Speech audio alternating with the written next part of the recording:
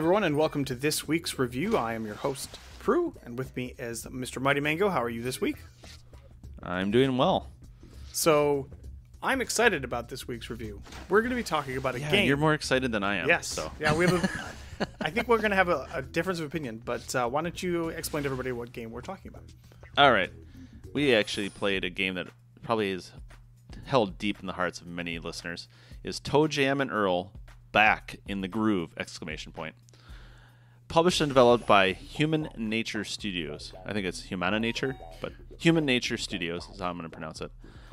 Released March 1st, 2019. So this is a relatively new game. It's classified on TA as a roguelite action-adventure game.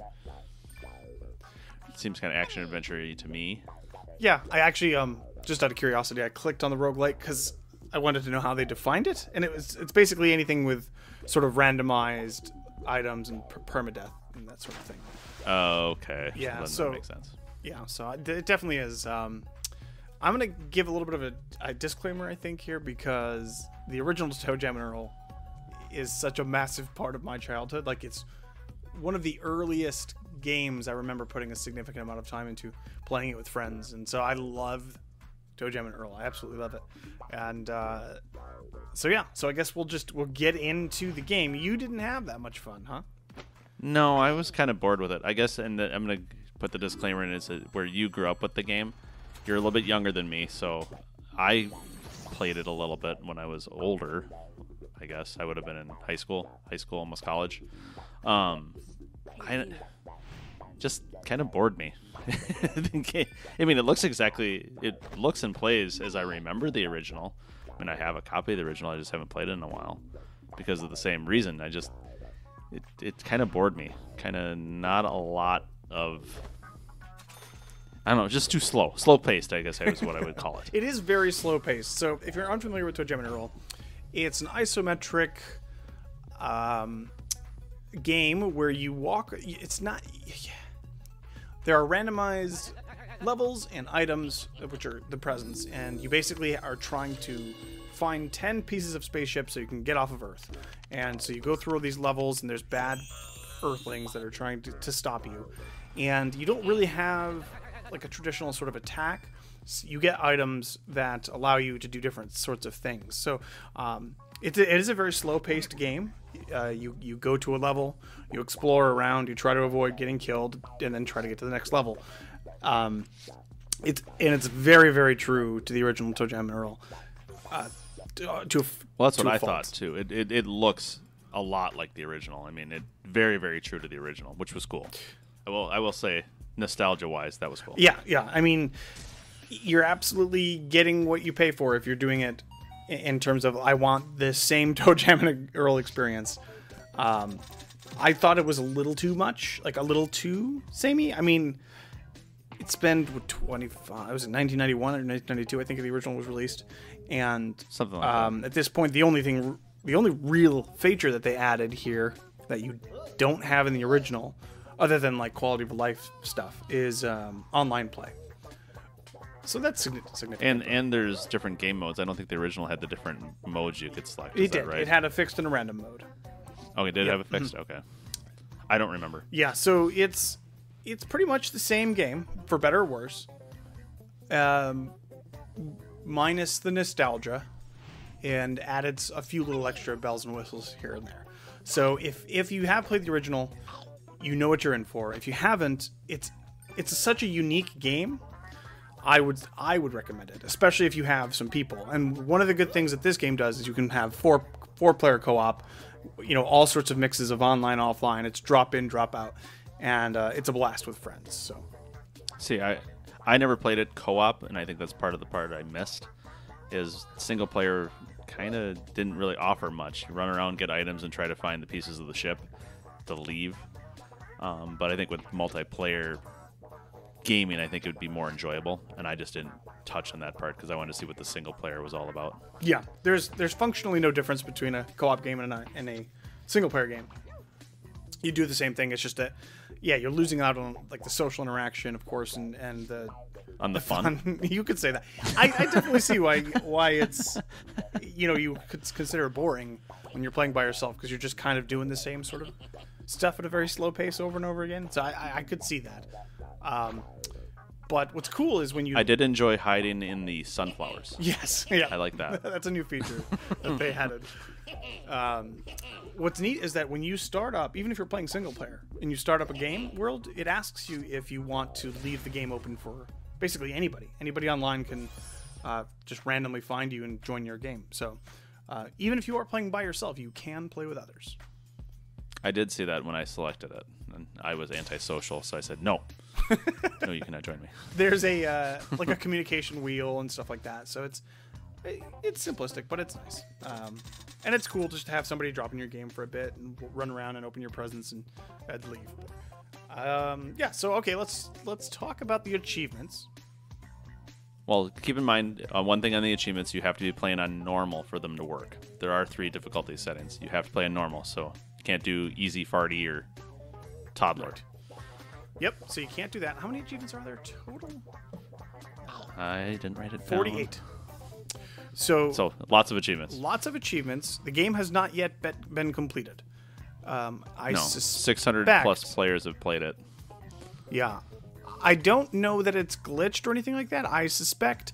So there was a bug where the game didn't... When you first loaded into the game, all your previous progress would be gone. And if you unlocked hard mode and then you have a save in a hard mode, you wouldn't be able to play it because the game thought that you hadn't unlocked hard mode, even though you have a save. There was an easy workaround where if you join an online game and then quit out, it brings you back into the load screen, which apparently loaded up your old save data. So you didn't lose your progress, but it wasn't there the first time you loaded into the game. But as of like an hour ago, or 2 hours ago, I think, I was just tweeting with the developer, the patch went out and I tested it, and it seems to be working just fine. That's good. That's good, because that was an issue.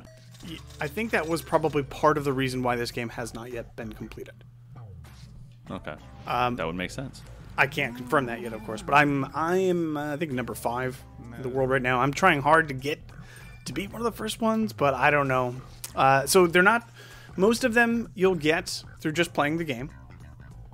Yeah, and some of them looks like just random, where you just do things with people, which I think it's kind of cool, like catching Santa 3 times. Yep. And just the names of the achievements, I think, are pretty good. Give me my presents back. Pop a mole who's stolen one or more of your presents. I mean, that's kind of cool. Yeah, the trademark ToeJam and Earl sort of tongue-in-cheek is definitely everywhere in the game, so... there are some actual real, I would say, semi-challenging achievements in this game. You do have to play on hard mode, which is a real struggle. You can kind of save scum it if you have to, but even then, it's not the easiest thing in the world. And then the game will probably require, I'm guessing, 10 to 15 playthroughs, full playthroughs. Yeah, based on the different modes you have to play. Yeah. Yeah, and you have to get all the hats, which you can only get once you beat the game. And usually, if you're running through it, a game will take you an hour and a half, maybe 2 hours. Okay. So I should have stuck with it and found somebody to play with, because I think I would add more fun with it with 2 players. So play this multiplayer, people. Yeah. It only adds to the experience for sure. I didn't get the chance to play 4-player. I do still want to try that out, because that just sounds really chaotic and crazy. But definitely try to find someone to play with. Yeah. And there's definitely achievements that are related to playing with multiple people too. So, yep, because you can't heal a friend when you're not playing with anybody. Yeah, in fact, that present doesn't even show up in your game. Yeah. Nope. The music is great. That's a big part of ToeJam and Earl. Yeah. I did read that there was. I wonder if the patch fixed that too, because I did read there was some issues with people having audio where the audio would stop playing. I didn't experience that. There was some talk about the trophies some of the easier trophies being glitched on PlayStation, but I don't think that was an Xbox problem. I will give credit to the developer. They were very responsive. As soon as I realized that my save game was gone, they had this platform, some link to this platform on Twitter, where basically players can go and submit issues. And I posted it in there, and probably within an hour, somebody had gotten back to me And then there was the thread kind of blew up a little bit. Everybody else was having the same problem. Somebody discovered the online workaround. That was probably 3 or 4 days ago, and today we have the patch. So that is very responsive. Really so that's fantastic awesome. stuff. Yeah. So hopefully they keep on it. Anything else that's going on with the game will get fixed pretty quickly. So kudos to them for that. Yeah, and one thing we also didn't talk about is the price. It's $19.99. I think that's a fair price for the game. Yeah. I mean, even if it's not the nostalgia glasses that you like, it's. I mean, like I said, I was bored with it, but I know it's a good game. I know that. But $19.99, I think, is a fair price for it, and you get a lot of gameplay out of it. Yeah. If you've played the original and you liked it, it's just more of the same.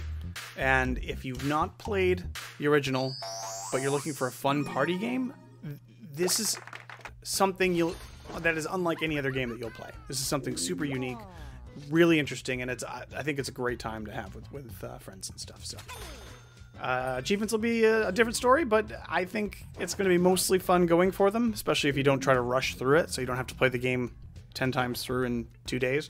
Just kind of go at it casually, and I think it'll be a good time. So yeah, I think that's it. You have anything else to say about ToeJam and Earl back in the group? No, I don't. Like I said, I think my flaw in the gameplay of what I did is I was focused on playing single player, and I think with multiplayer you definitely will.